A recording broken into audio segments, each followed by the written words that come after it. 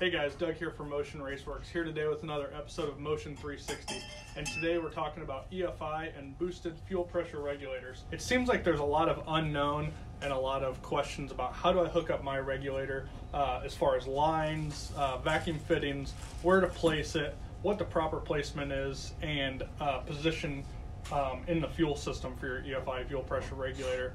Now, we can go deeper into which one works better for your application, but it might be better if you just call us. Seems like every situation is a little bit different. I can recommend some good fuel pressure regulators for different pumps, but that's for another episode. But anyways, when guys are building new setups, if you've never built an EFI system, or if you've built an EFI system but you haven't built a boosted EFI system, the regulators seem to change a little bit, and also how you hook them up needs to change. And I see a lot of folks doing it incorrectly. Not that there's anything wrong with that, they just don't know. So that's why we've made this video, to kind of inform people. And hopefully you can get it right the first time and you don't have to buy all these expensive fittings multiple times and have your fuel system work properly from the get-go. So right now, I'm standing in front of our LS1. We use this for mock-up at the shop. It's got a Magnafuel setup and then also an Aeromotive setup. So it's modeled with the Holley high ram intake, which is what a lot of folks use. And we make a couple mounts. This Aeromotive mount will also take the same Magnafuel regulator, and it mounts on either the passenger side head, and we also have a driver side head option. This Magnafuel version is really popular. It mounts off the top, timing two bolts for timing covers, and we'll continue to come out with new regulator mounts because it seems like it really helps folks as far as positioning and giving a good idea. But you'll see that on this Magnafuel regulator, the lines are coming from this end of the fuel rails and then into the sides. And one of the reasons that we started making these mounts is it kind of encourages people to hook them up properly. So a lot of folks, I see this argument or discussion all the time on social media, and they'll say, well, I have my regulator hooked up before my rails. First rule of thumb, don't do that.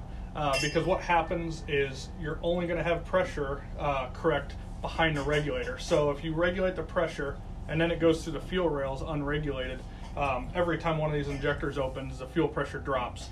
So what happens is if you have a regulator back here, by the time the fuel gets maybe into the first injector, I don't have sensors to know, I haven't done tons of testing on it, but it drops pressure every time a hole fires because there's nothing pushing against it. At that point, it would be going right back into your fuel tank. So there's nothing basically holding that pressure while that happens. So whether you run your feed lines into the front of the rails and then have the regulator after it, the regulator just has to come after the fuel rails, regardless of orientation and how it's plumbed. So for descriptive purposes, most of the fuel systems, what we do is we have a number 10 or number 8 line coming up from the back of the car, from the fuel pump and the post filter. And what we do is on our combos, we always hit them with a Y and split them into 2 number 6s or 2 number 8s that go into the back of the rails. This is just a really natural way of hooking the lines up and plumbing it so that it flows properly and just lays out well in the engine bay.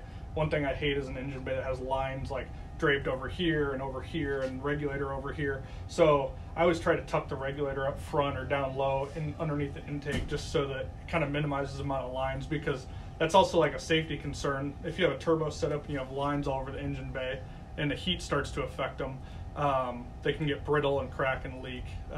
They can also catch fire, and then you have all kinds of stuff. So this kind of protects everything and keeps everything where it needs to be. So we run the fuel in, and then it comes out of the front of the rails into the regulator. So now everything behind that regulator is properly regulated with pressure.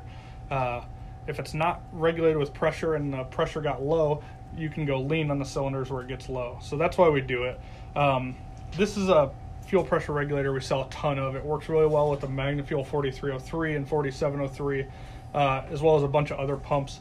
You'll notice that there's a set screw on the front of this pump, and what this does is you'll put a gauge right here, or a sensor, and when you first go to start your car up, you're going to set that at 43.5 or 58 psi, whatever either the factory ECU was programmed for or whatever you want to set it for. 43.5 is what most fuel injectors are rated at. So if you set this at 43.5, it would theoretically give you the same flow numbers that you would have when you got your injectors. You'll also see a vacuum port here. So this is a boosted EFI regulator, which means it's got boost reference coming to it. So you will connect this line to the intake plenum somewhere, and what that will do is it will reference whether it has vacuum or boost going to it. So for every pound of boost, it's going to add 1 pound of pressure to the top of the diaphragm. Fuel pressure regulators are built kind of similar to a wastegate. If you watched our last episode on wastegates, there's a diaphragm in here, and that just increases and decreases pressure. So every pound of boost you have, you need another pound of fuel pressure to overcome the forces from the cylinder, in theory, which is why we do a 1-to-1 reference boost reference regulator. So if you have 43 pounds of base pressure and you put 30 pounds of boost, you're going to need 73 pounds of fuel pressure, plus or minus. It's never perfect, but it gets it closer to where the fuel system isn't having to have longer open times on the injectors to compensate, because you can only open it for so long. So, but anyways, at least on this setup, what we do is there's a rear port here in the fuel pressure regulator. So after it comes into the sides, it's regulated there, and then this return line goes back to the tank. One of the things I get questions about a lot is what size return line should I run on my setup? And the answer is as big as you can run. I mean, within reason, what I tell people is, like, on a typical LS setup that's 1,000, 1,200 horsepower, or Coyote or what have you, I always like to see people run a number 10, because what that does is it allows you to get the fuel off the back side of the regulator so that the fuel can get back to the tank. If you don't get the fuel off the back side of the regulator can't regulate and make changes fast enough or accurately, because it's working against different forces. So, I mean, you just want that fuel to get back to the fuel tank as fast as possible. And what that'll do is it'll also put less stress on your fuel pump, because if your fuel pump's working against a brick wall, it's going to have to really turn to keep pressure up and keep pumping fluid, versus if it's free flowing after the regulator, it's just doing what it has to do to keep going. So it's better on fuel pump life. It'll heat up the fuel less as a result, and also it'll regulate the fuel a lot better. So we make a couple different brackets, like I said, and we also make one that goes on a 4150 or 4500 throttle body 90-degree elbow, and that works on the sides or the rears. And I'll post links down below in the description so you can kind of get an idea and see those. But the main point of concern is that the fuel always goes into the rails first and then out to the regulator next. The next question that comes up often for us is, what if I go in one rail, around to the next, and then out, and then regulate it, or however you want to orient that? And I always tell people, don't do this, because, but then I get the argument, well, that's how the stock is. Well, the stock's not demanding what high performance and boosted applications doing. They can get away with it. It's engineered, it's designed, the pump's big enough, they know that it flows enough there. The problem, what happens with a boosted application, is when you start looping these lines, let's just hypothetically say you're going to turn that car up and see how fast you can go. Well, what you didn't realize is that you miscalculated fuel, and so these 4 cylinders here are getting plenty of fuel. By the time it takes a loop and comes around here, your fuel pump has run out of fuel when it's at wide open throttle making 40 pounds of boost. So now these last 4 cylinders are just getting what's left in that fuel rail in the loop, because these 4 have already stolen all that fuel. So what's going to happen is these last 4 cylinders stand a really good chance of burning up and going way lean.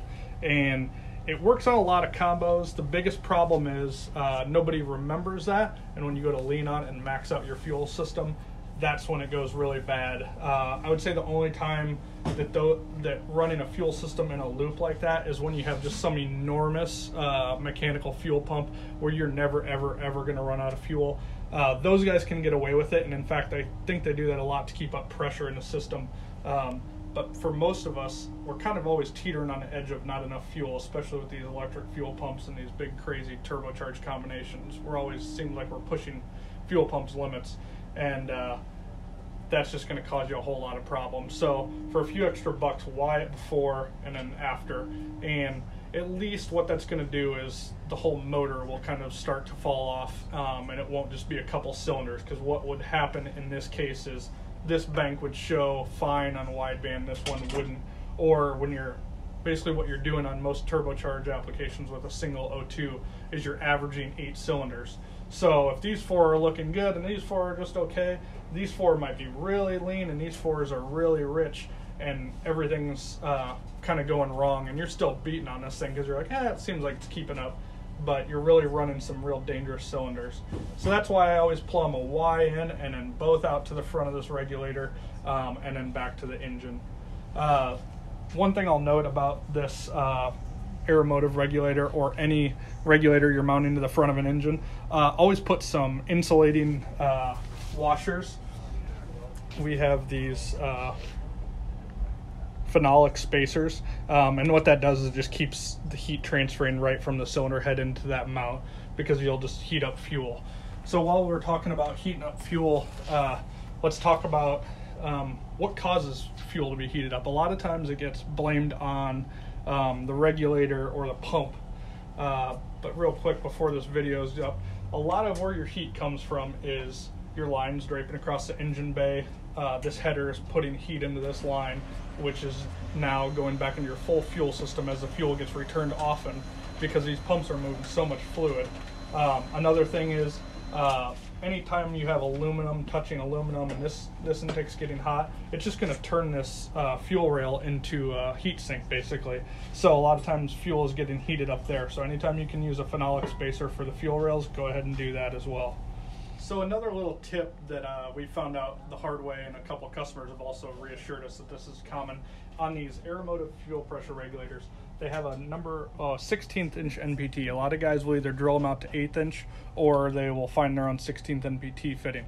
That's fine, especially if you're doing a push to connect. You're going to want a new fitting in there rather than a barb style one that it comes with. The problem is, if you thread this too deep into this housing, there's a spring that floats up and down in here for the regulator. If you thread that in too far, it's going to actually push the spring or pinch the spring, and you're going to have constant high fuel pressure. I get this call a number of times a year. So be very cognizant. If you have to, just take this regulator apart after you screw this fitting in. Make sure it's not impeding that spring moving up and down. That can cause some pretty bad stuff to happen. So that's a good point to pay attention to. We get a lot of calls about it, and it can really keep you scratching your head.